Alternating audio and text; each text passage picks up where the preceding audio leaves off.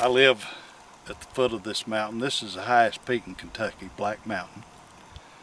And as you can see behind me, this is the work of A&G Coal Company from Virginia.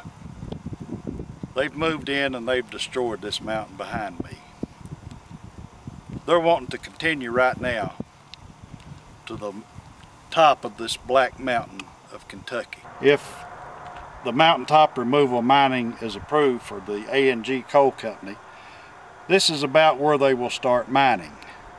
As you can see behind me, these little strips that look like roads, that's where they have come in and they have clear cut this part of the mountain, which is a huge area, but they have clear cut it for all the profitable timber that was on it.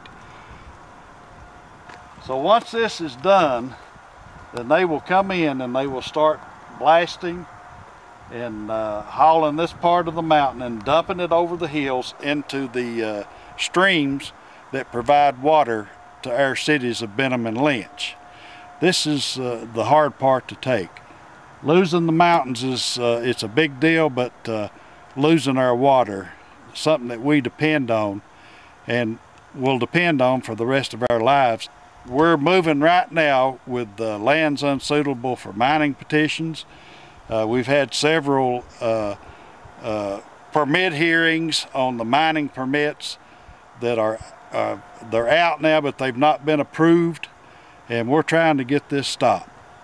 Once they clear cut all of this, the timbers that are left, which you can see some, these are the wood that just doesn't pay as much.